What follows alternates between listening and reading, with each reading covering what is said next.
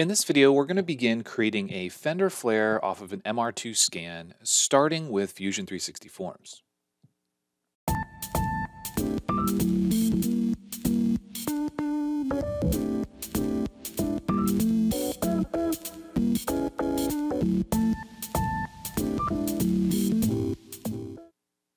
Hey everyone, this is Matt with Learn Everything About Design, and in this video, part 2, we're going to begin creating a Fender flare using Fusion 360 forms.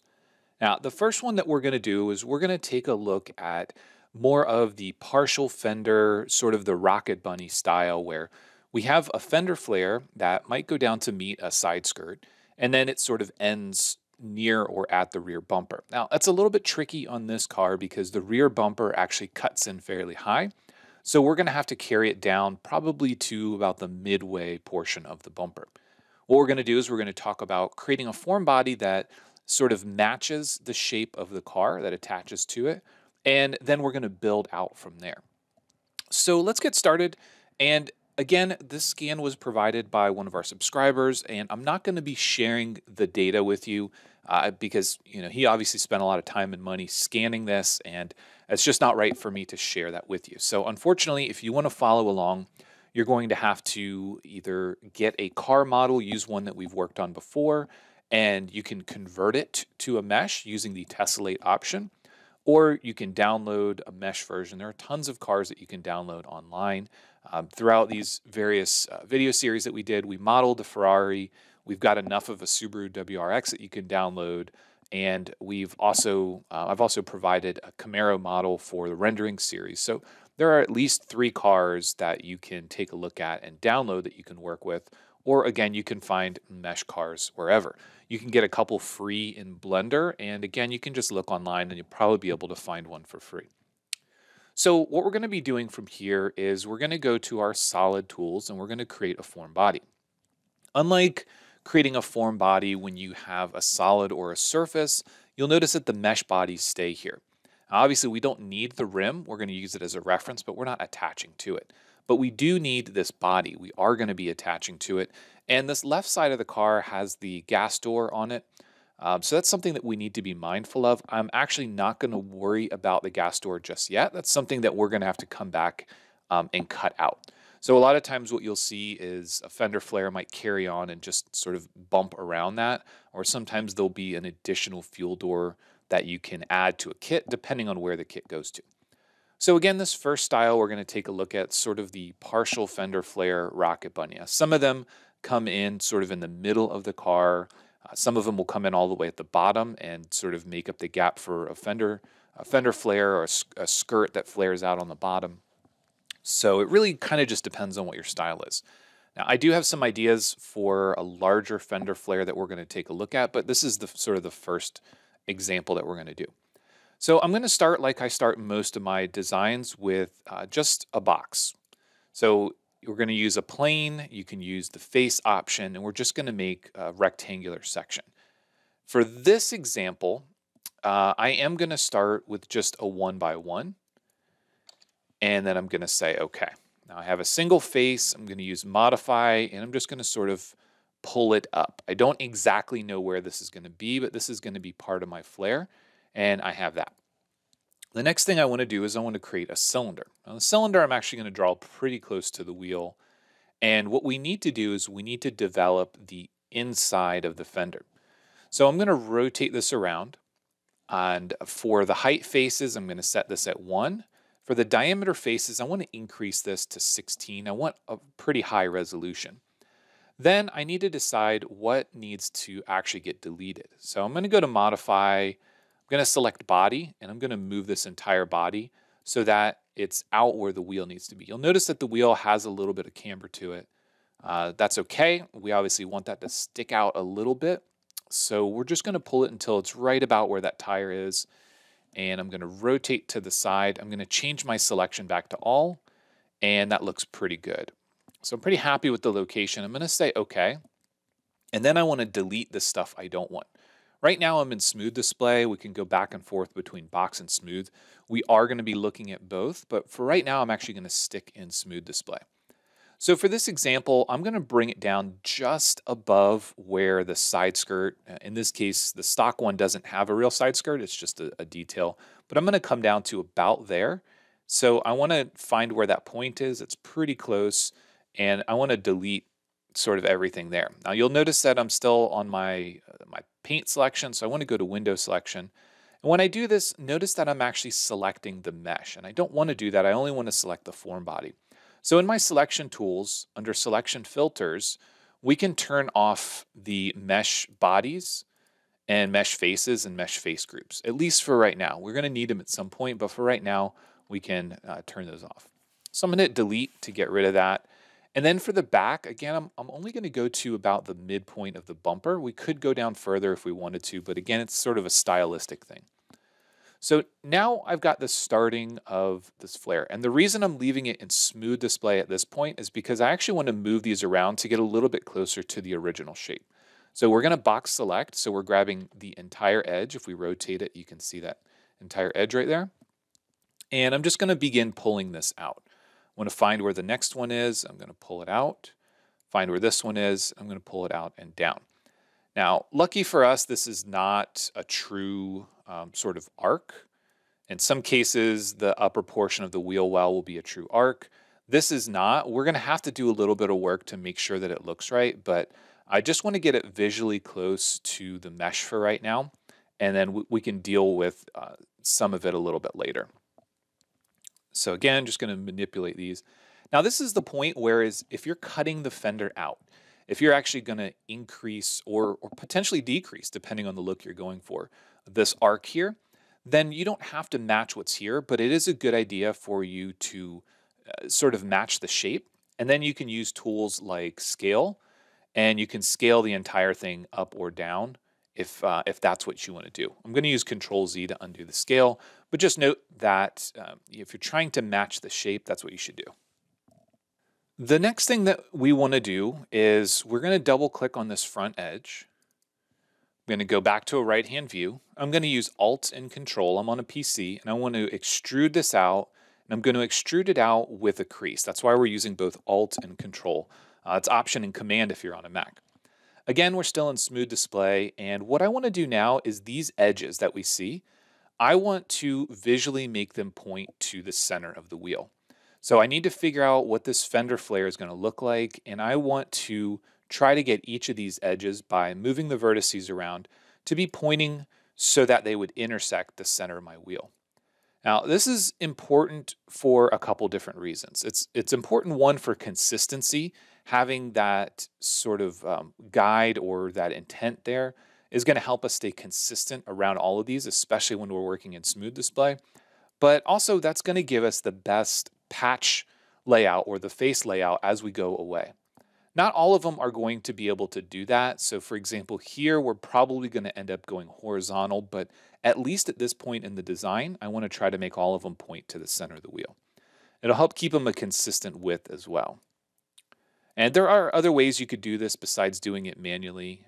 This one down here that's really low, that one's pretty straightforward. It's going to be horizontal, but all the rest of it looks pretty good.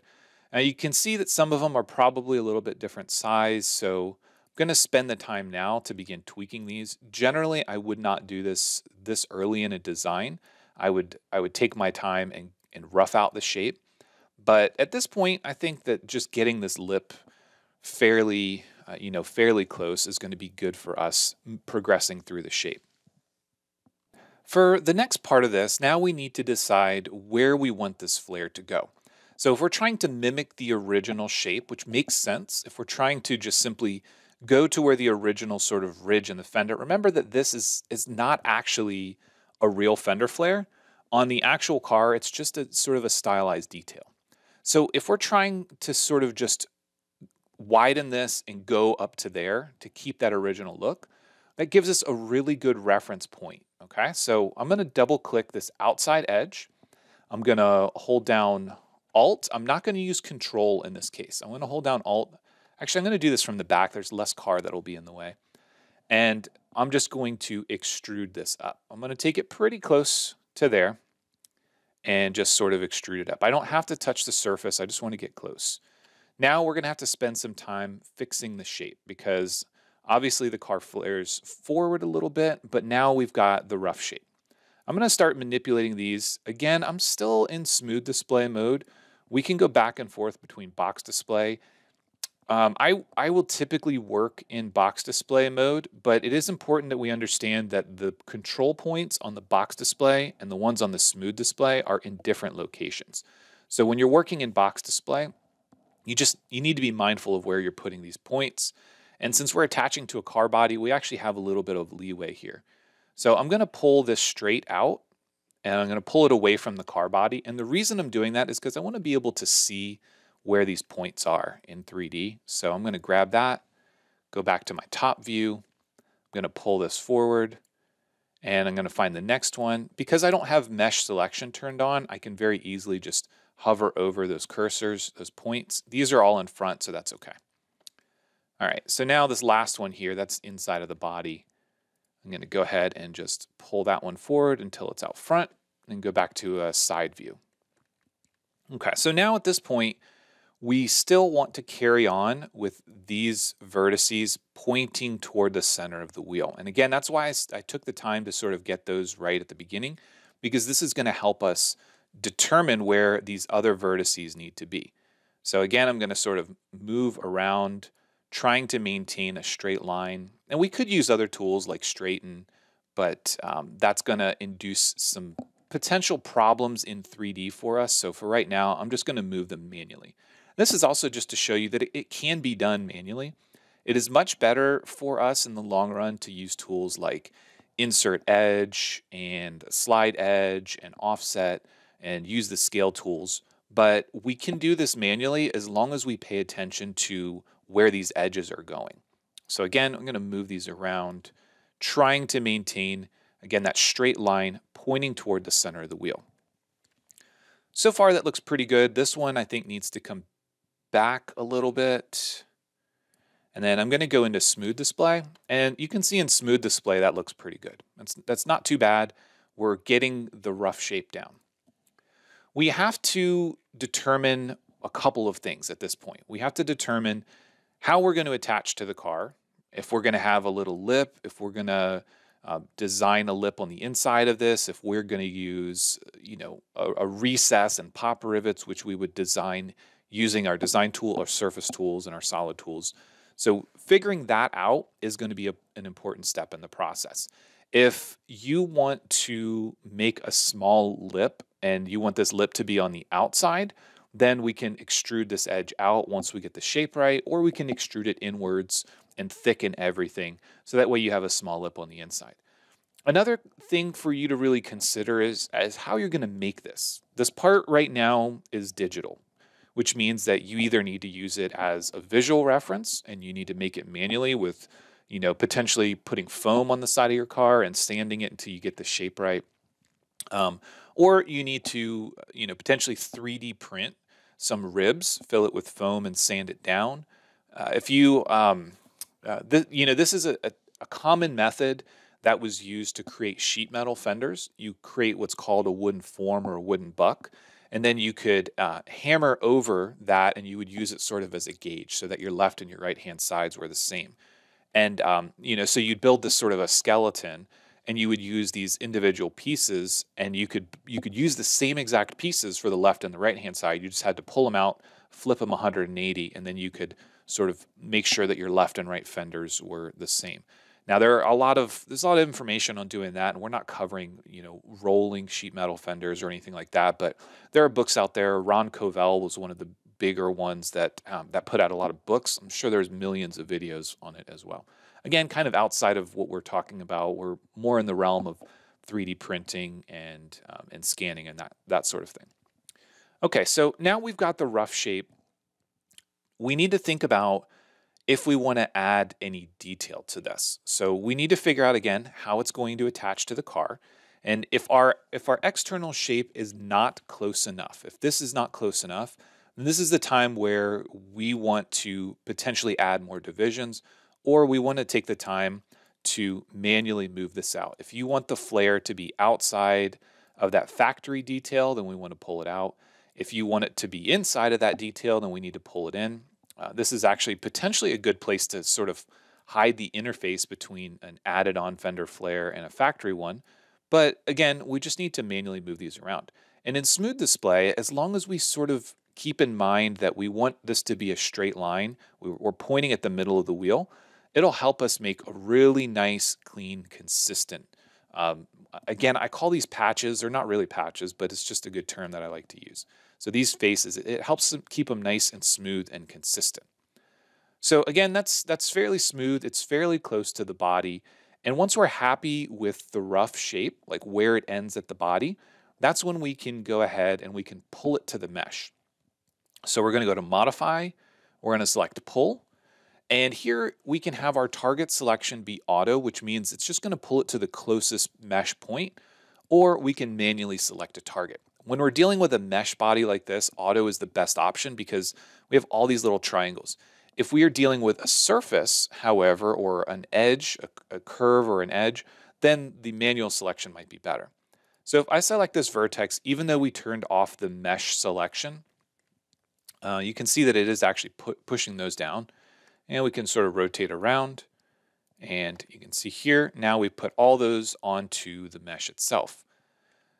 The number of divisions we have is going to get you closer to that shape. Now at this point, we didn't add any additional edges, but we could add more and get closer. So let's use Control Z, pull that back away. Let's go to Modify, Insert Edge. I'm going to double click on this edge. I'm going to say both, but I'm going to use exact. I'm going to say OK. And the reason I'm using exact, and I'm going to repeat this process here, is because exact means that we are not changing the shape at all. If we're to use simple, then simple is actually going to deform the shape. And this last one, I'm not using both. I'm just going to use single. But now I've divided that up more. If I use Control and 4, you can see that we still kept that smooth shape. So again, using exact in this case, once we're happy with the shape with a lower number of face counts, that's when we really want to spend the time to use exact insert instead of simple. Okay. Before I go too much further, another thing I'm going to do is I'm going to take that back edge. I'm going to go to a front or a side view, and I'm just going to pull it forward because in reality, you are not going to have a giant inner fender well like that. This inside lip, again, depending on how you're manufacturing this, that inside lip will probably be, extended inward. And this is going to be that small lip that's going to be on your fender. And really the only thing that that's doing is it's controlling, or it's helping control that edge. So I just want to pull that forward a little bit. All right, so now is the point where we can go back to Modify and Pull.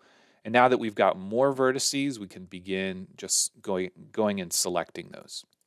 So I'm just going to go manually, and you'll notice that I just double clicked on it and it was able to grab all of those and push them all to the surface. And now we can say OK. So pretty good results so far. It looks pretty good. It matches the surface, or it appears to. And then we just need to sort of work on the finishing details, right? If we're going to build a flange, if we're going to blend this bottom shape in, and how we're going to do that. A couple words of caution for you at this stage. We need to determine any additional edges or control we want for the major portion of the shape. So in this case, what I would like to do is I'd like to double click on this. I'm going to go to Modify, Insert Edge. I'm going to do a simple insertion. Actually, I'm sorry. Let's go ahead and we're going to insert an edge. I clicked on Insert Point. Let's do a simple insertion. We're going to use both. We're going to do simple. And I'm going to tighten these up a bit. I'm going to say 0.1. So what this is going to do is it's going to add an edge on both sides. And because we're using simple, it's not going to keep the shape that we have, this very smooth transition. So when I say OK, what we've done is we've created more of a creased edge. Okay, so now it's very smooth because remember the insertion amount, that 0.1 is going to be 0.1 or 10% of the distance between these two edges. But then these are farther away, so that's 0.1 or 10% of the distance between these. So again, it gives us a really nice sort of a hard crease on this edge right here and a transition or a gradual transition here. Okay, so now if we want to add another crease, maybe part way through, If we want to keep it smooth like this, that's perfectly fine. But if we wanted to add another crease, we could go to Insert Edge. This time I'm going to say single. I'm going to put it on the other side. I'm going to say minus 0.05. I'm going to keep it pretty tight and say OK. If I go to Control 4, you can see that it really didn't do much for me. And that's because this is really straight right now, which means that we're not really changing much of the design. But this one had an edge already. It had an edge that we could add to. So if we use Control Z and undo, and we want to add some sort of detail here, the way that we go about that is by moving this edge first. So we have to be extremely careful here because we want the bottoms to stay where they are, and we potentially want the tops to go. So it's going to get a little tricky, and I think that probably for this design, that this shape matches the factory flare. I think I'm going to leave it as is, and I'm going to work on filling the bottom in and blending that to the body. Before I get too much further, I'm going to do a quick save since I haven't saved it at all. That way, just in case something happens to crash, we don't lose any work. What I want to do from here is I want to figure out a way to carry this down and sort of bring it over to the body on this side. And I want to do the same thing over here, except for it's going to be a little bit more extended. So this one's going to be a pretty sharp change, and this one's going to be more extended. So one way that we can do this is we can try to bridge edges together. It's going to be a little tricky, and we have to be very mindful of the number of edges or divisions we have. I'm going to go into box display mode for this, and note that we've got one face or one edge here, we've got one here and one here, but then we have these two additional ones inside. And this is where it becomes really tricky for us. So the first thing that I'm going to do is I am going to sort of reduce or move this edge a little bit closer so it's closer in line with this one here. So we're going to go to Modify, Edit Form, and I'm going to view this from the bottom, and I'm going to begin moving this up. Doesn't have to be perfect. I'm going to use 11, let's go to 12 millimeters, and then we'll say OK. So now this gives me, again, a little bit closer lip, and then we're going to extend this down to match this, but we're not going to worry about that just yet. So a way that we can do this is we can bridge between these, but this edge division is going to be kind of tricky. So I'm going to use Modify, Edit Form. I'm going to extrude, and we have to determine if we're going to do this with or without a crease. I'm going to do it with a crease for now because this is a creased edge. So Alt and Control and just pull it over this way. Then I'm going to let go of that. I'm going to do Alt one more time, not using Control. And then I'm going to go to Weld Vertices. I want to bring the vertex that is on the new extrude out to the fender. I want to do the same thing over here, bring that out to the fender. And then I want to take this one over to here. Okay, so we've started patching that. And now if we go to Smooth Display, you can see that it's beginning to roll down. We've kept that crease here, and this edge is sort of rolling under. It's easier for us to view this in box display and sort of work with it, but you can kind of see what we did there. So now I'm going to take these two edges, Modify, Edit Form. I'm going to view it from the bottom. I'm going to use Alt, again, not a crease, and I'm going to pull this over. Now the next step for this is for us to reset our pivot. We're going to select the vertex on the end of our extrude, and then we're going to scale this out. And what we're doing is we're trying to scale it out until this is completely vertical. I'm going to say OK from here, and then I'm going to go back to Modify and Weld Vertices. Now, in this case, we have to think about moving. If we move this vertex to here, then it could potentially cause us a little bit of headache for this one in the middle. So I'm actually going to move this over to here. I'm going to say OK and take a look at it in Smooth Display. So that doesn't look too bad. We were able to carry that edge. I'm going to use Control and 4. We're able to carry that edge and sort of blend it out to the body. Now, we didn't finish off this inner lip in here. I'm going to go ahead and do that before I spend too much time fixing this. So back in box display, double click on that, modify. Again, I'm going to view it from the bottom. I'm going to hold down Alt and just extrude it straight back. So this is one nice thing about using the coordinate system as our reference as opposed to our selection or our view. It's very easy for us to do things like extrude and make sure that we're staying in line. Then again, we're going to weld vertices. I'm going to take this one here and move it there. And then we're going to have to go to smooth display, and we're going to have to carry that crease down. So modify crease and make sure that that edge is creased and say okay. We will have to go back and use pull again to pull some of these vertices back, but that pull tool that we're using, and if we use match, those are not parametric. We can move these around. They're not going to stay fixed to the mesh. So we do it very early on when we get our shape, and then we're going to have to do it before we're done as well. Okay, so now we've got that fender lip. If we want to make adjustments to its position, then we can do that. At this point, where it's matching the body, we need to keep it there. And then we could take some time to sort of analyze where this is going. I'm not going to really spend a bunch of time on that because that can be done manually, and basically what you end up doing, I'm sorry, let's go ahead and do it. Let's just make sure that we understand it. I'm going to hide the rim so we can see a little bit easier. And what I want to do is I want to select some of the edges. So what I'm going to do is I'm going to select some of these edges that I want to pull in, not all of them, but some of them. We are going to reset the pivot point, just pick one of the ends, and then we're going to scale them in this direction. Okay? So remember that we are working in the X direction now, and scaling them in this direction based on our pivot point is going to mean that they all stay consistent. We can pull this in and not worry too much, and then we can do the same thing over here. I'm going to reset the pivot, and the reason that we're resetting the pivot each time is because we want to pull it toward this portion of the fender flare. So very easy to do. It just takes a little time. You can pick as many as you want, reset that pivot point each time, and then again, we're scaling in the X direction. So I want to pull that up, and we can do it here as well. I'm not going to do the last one because I'm not done filling in that shape yet, but let's go ahead and rotate this around, and that looks pretty good. And again, we're using a wider wheel, so having the fender exactly match the original, it doesn't make sense. We're going to have to cut something away to make that work.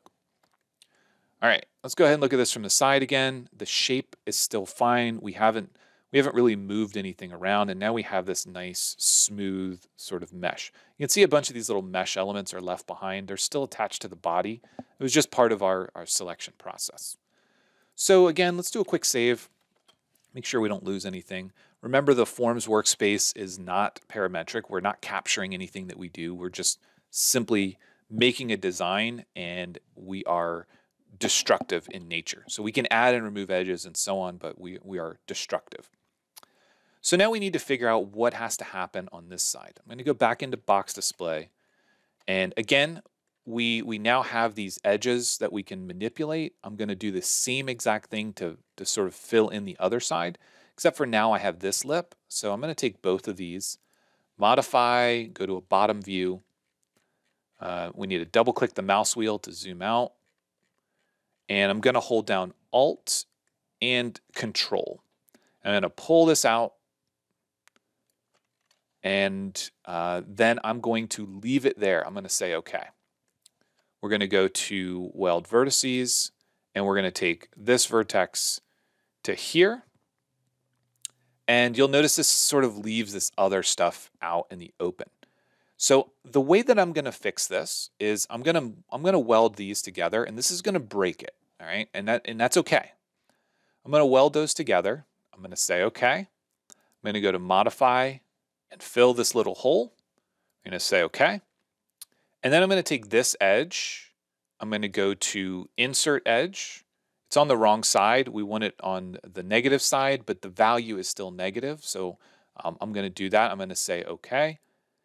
And then I want to delete this edge, go to modify, insert point, and I want to connect those.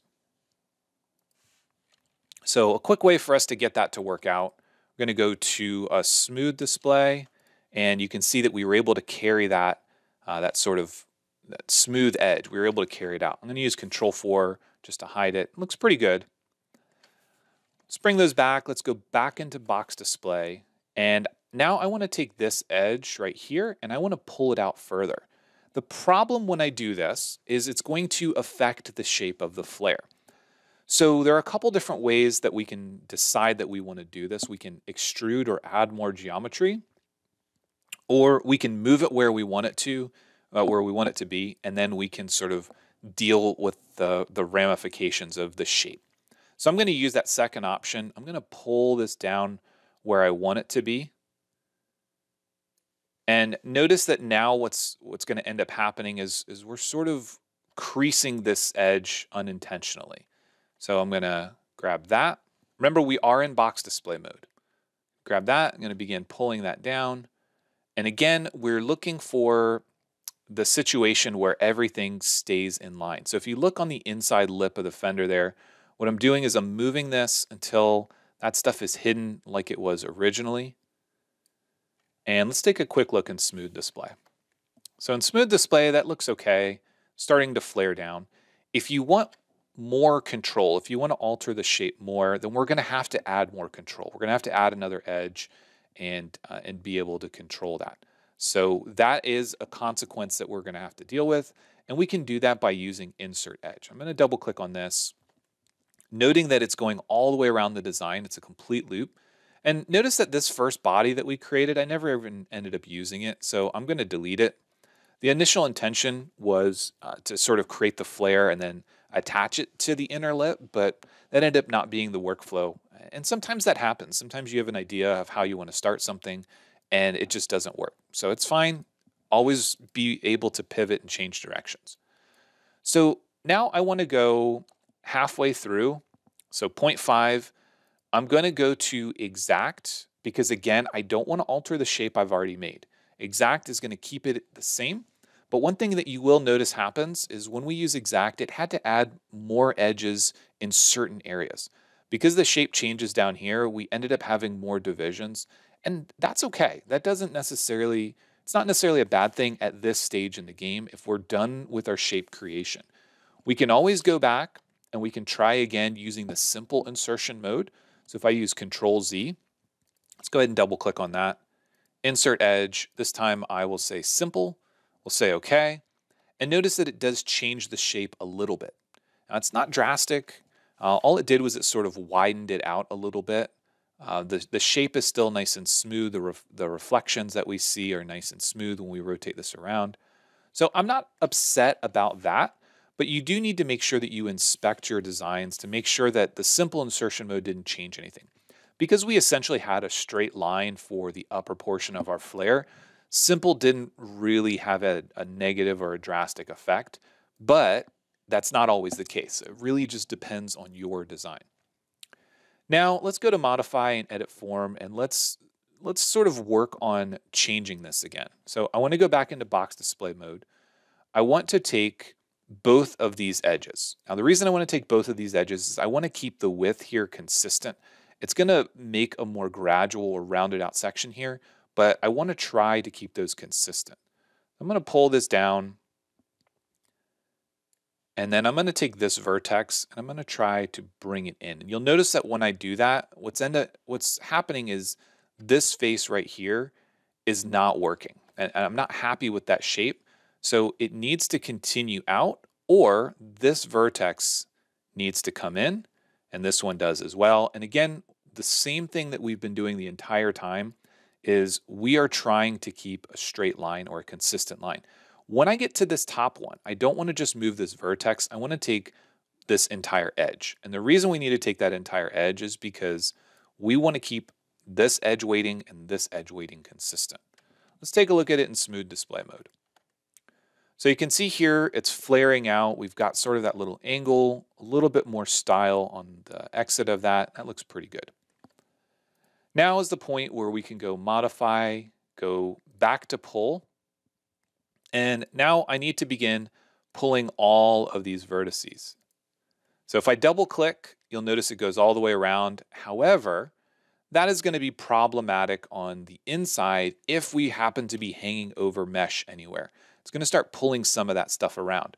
So if that doesn't work, you need to make sure that you do manually go around and select the vertices that you do want to pull to the mesh. Not all of them are going to move because we really didn't do anything drastic up here, but it is a good idea for us to at least go around and just select those. And we'll grab that inside one and we'll say, okay. Remember that we were moving surface points. We were not moving any of our control points. And it is important that we do use surface points here because that's the final shape. There are some areas where it does go through the mesh, and part of that is because we don't have enough divisions here to completely capture the change in shape, but that is extremely close.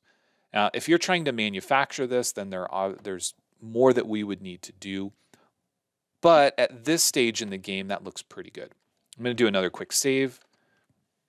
I'm going to hide the body temporarily, and this is the point where we need to figure out what the backside of this is going to look like.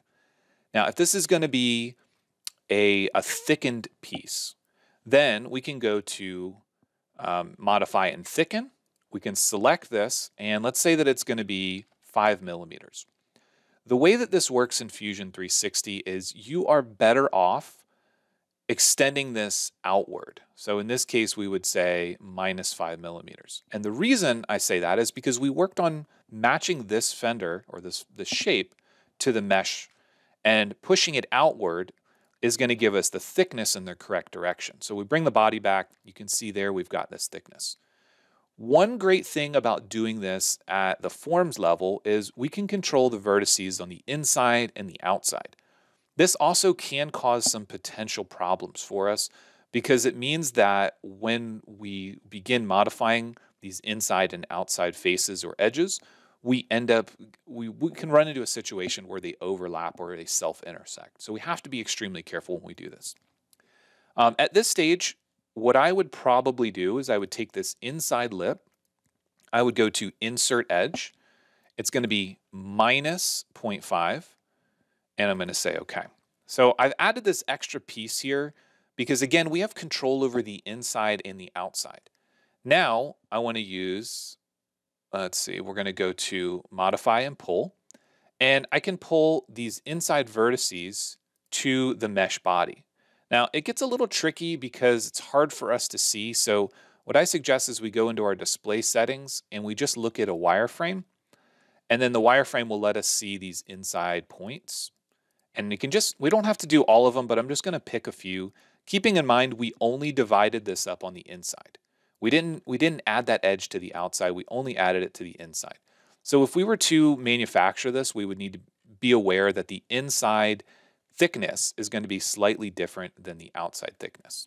We'll say OK. I'm going to change my display mode back to visual. And again, you can do this with Control and 6 and Control and 4, just like we do to hide and show those edges. All right, so now we've got this little lip. And again, this is realistic because in reality, we're not going to have, it's not going to completely knife edge as it terminates into the body. There is going to be a lip there. And you can see that we were able to pull those inside faces. So now we could use double-sided tape, or when we get back into the design workspace, we could add a slight recess for something like a pop rivet, right? So we didn't do it all the way around. You certainly could, but you can see we just did it here, and we sort of allowed that shape to blend away.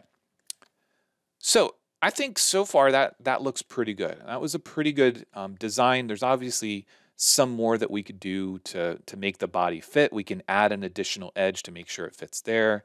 This side looks pretty good, but we can spend more time to make that work. I don't know that it's worth it. We have all the tools. We know how to do it. We would simply double click and insert an edge here, and then we would push those edges up to the mesh so that way it fits. So at this point, I'm gonna save it actually before I do anything else. Then I'm gonna select Finish Form and allow it to turn that into a solid body. And I'm gonna go to Inspect and Section Analysis. I'm gonna pick this plane and I'm gonna begin dragging it back. So if we view this from the back side, you can see what we created was a solid body. We've got a fender flare that encompasses the tire. It matches the mesh body. We've got a section where we can go in and we can, again, you can use double-sided tape. We can use some modification tools to add some rivets in here. And that looks pretty good. We could do more work, obviously, but this was the sort of the first shape that I wanted to explore.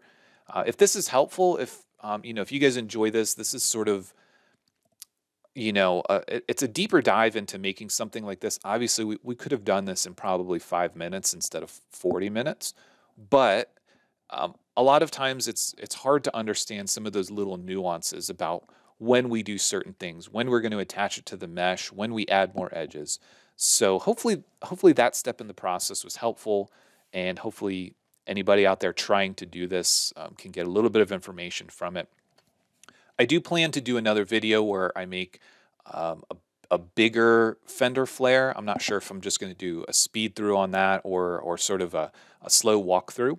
So after you guys watch this video, if you enjoyed this sort of deeper dive look at creating this shape, this fender flare, then please let me know if you want me to do another version of this, maybe a more drastic version or more aggressive looking version. If you want me to do a slow video or just sort of a couple minutes speed through, please let me know. I hate to record for an hour and then have nobody get any additional help out of it. So please let me know. As always, if you have any comments or questions, please leave them in the video. And as always, thanks for watching. We'll see you in the next one.